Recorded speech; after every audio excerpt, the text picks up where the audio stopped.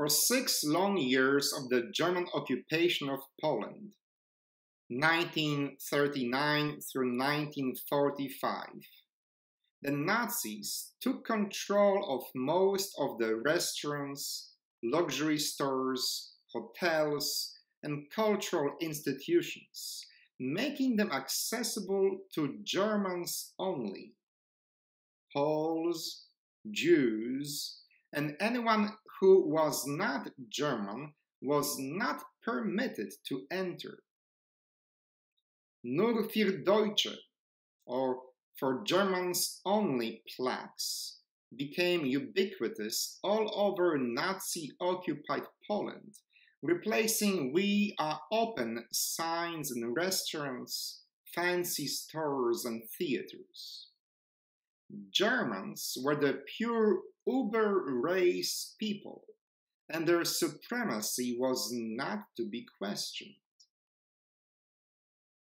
Those Nazi signs, reminding the Polish population that they are not only not welcome, but strictly forbidden from countless places in their own country, were close relatives of the white-only signs present for decades all over the southern part of our country during the Jim Crow times.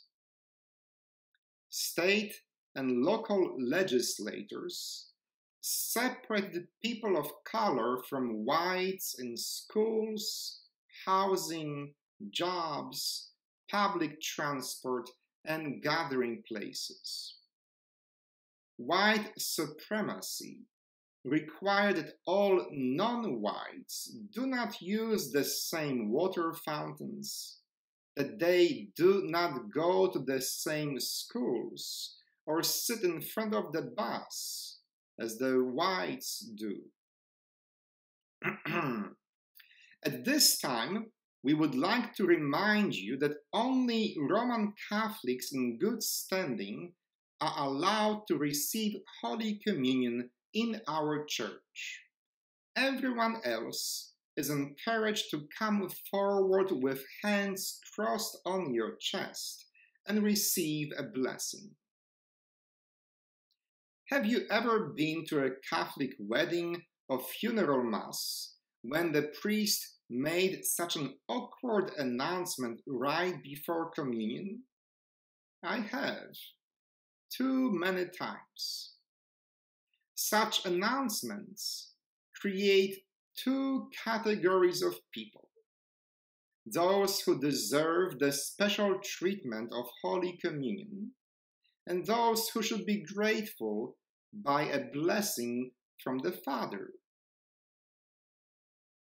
Religions have always experienced such temptations of exclusivity and supremacy. Theological knee-jerk reaction to encountering the other has almost always been to separate and to exclude.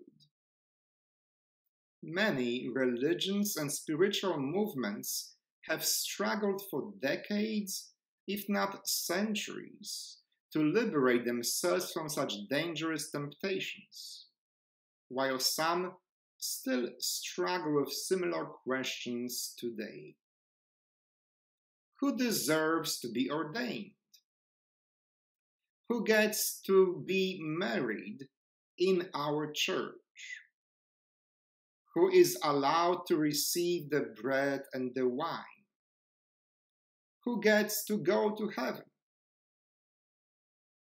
In the Gospel passage assigned for this Sunday, we see that early Christians also struggled with this temptation. Was Jesus sent only to the people of Israel?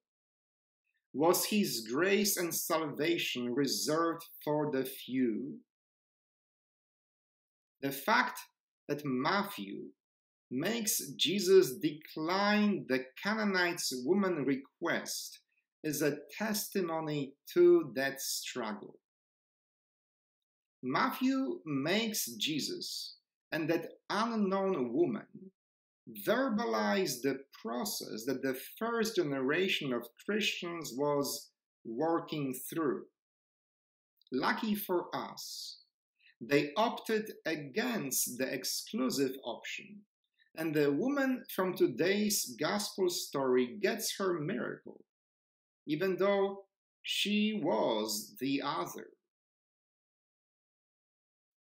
Germans only, white only, men only, legal residents only, straight only, Christians only.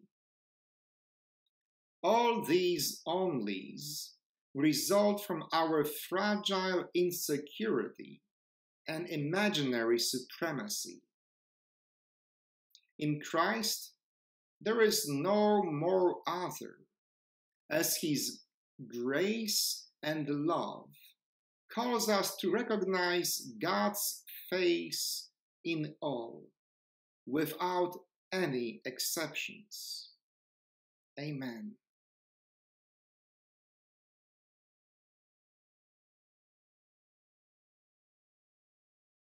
Thank you for watching. I do hope you enjoy my weekly reflections. Please click on the like symbol below and make sure that you subscribe to this YouTube channel. If you can afford to make a donation of any amount, you may do so by clicking on the links to PayPal or Venmo in the description of this video. Thank you, and God bless.